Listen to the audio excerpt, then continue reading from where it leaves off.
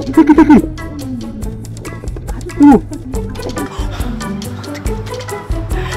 새끼도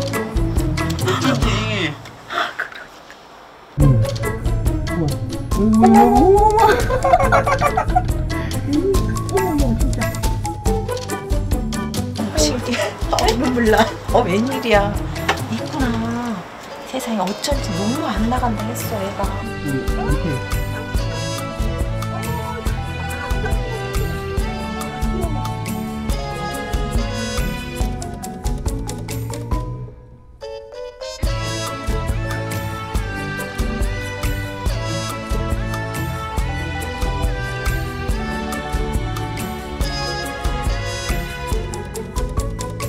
어디야? 빨리 와. 택시 타고 와. 야 지금 내시경을 내는 새끼 보는데 새끼 2마리야. 끊어. 끊어.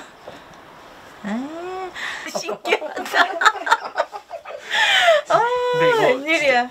아이고 이제 내보내려다 다 내보냈다. 저 어떻게 언제 키워서 내보내 저거 어떻게. 큰일 났어. 근데 너무 좋다. 좋은데요? 좋죠. 어쨌든 애기잖아. 걔도 생명이잖아.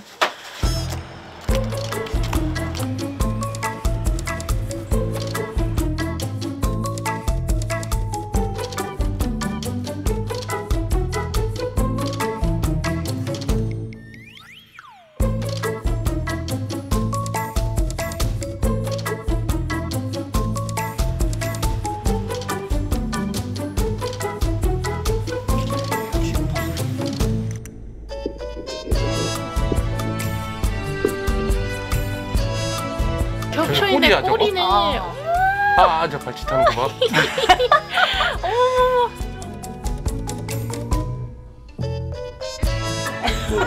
서로 밀어낸다. 이제 하품하는 거 봐. 너무 예쁘지? 하품하는 게 똑같아. 아우 세상에 웬일이야. 저 발톱 봐. 그러니까.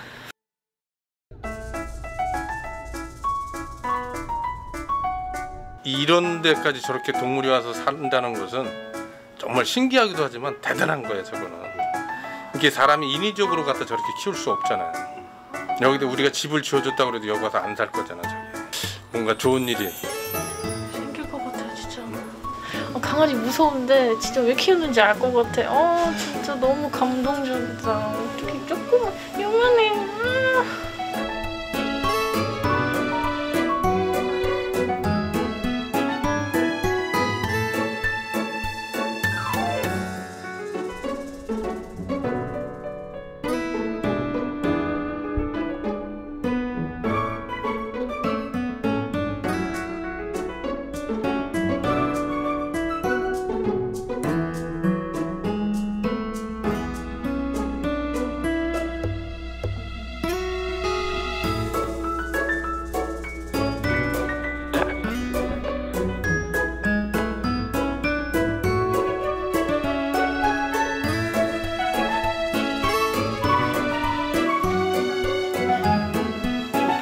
아파트에서 둥지를 친 것은 아직까지 이렇게 친 경우는 처음 봤어요.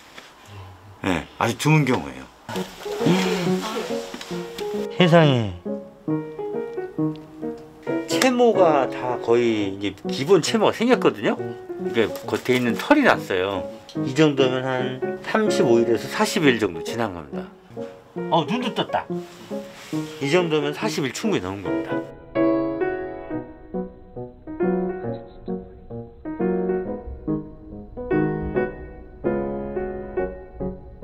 이렇게 사는 것은 사실 제 평생 처음입니다. 그러니까 야생에서 이제 뭐 연구를 하거나 제가 이제 모니터링 하는 과정에서는 새끼를 만날 수 있지만 이렇게 도시에다가 그것도 6, 7층 고층 높이에 집을 짓고 겉털을 잡은 경우는 제가 지금 처음 보거든요. 저도 신기해요.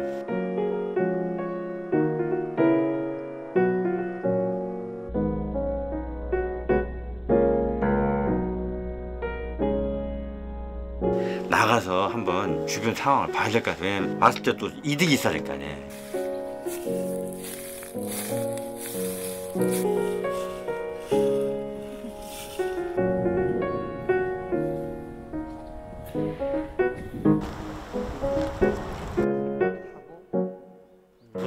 동물들이 적어도 자식을 낳기 위한 보금자리를 만들려면 아주 오랜 시간에 걸쳐서 다양한 방법으로 접근하고 안전도 확인하고 천적의 유무도 파악하고요.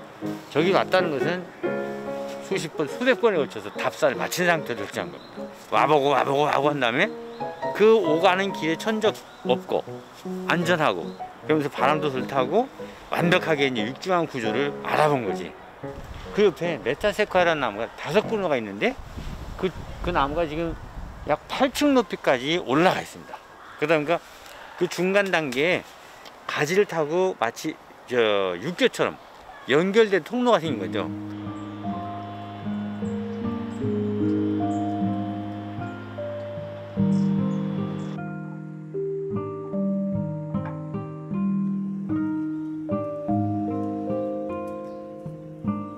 아무리 이제 나무를 잘 타고 또 나무에서 생활하는 그 다람쥐로 알려진 청설모를 하더라도 위험하긴 사실입니다. 그러나 그것이 이제 오히려 다른 종류의 천적이나 경쟁 관계 동물들한테 올 수 없는 조건이 된다면 역으로 그게 가장 완벽한 보안 장치인 거죠.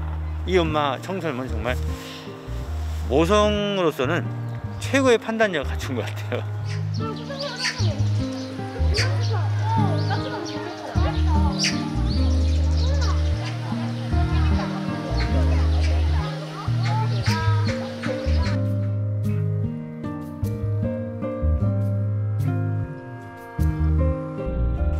이 청설모도 100일전으로 90에서 100일전으로 바깥 생활을 시작합니다. 시간 지나면요, 이 그 짧은 거리로 메타세콰이아 나무를 타는 연습을 시켜요. 엄마가 데리고 다니면서 이제 근력도 얻고 점프하는 기술도 배우면 나무를 타기 시작하면 안 들어옵니다. 그때 치우시면 돼요. 그럼 밑을 다 그 종이 박스라든지 뭘로 메꾸세요.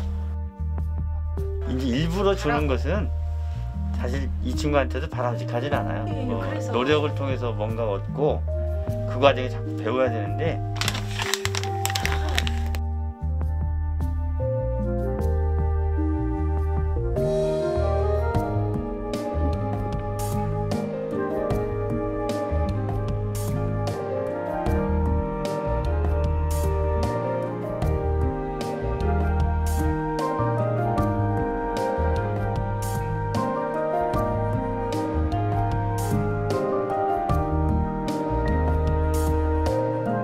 생명이라는 게 여기 찾아와준 게 참 고마운 일이구나.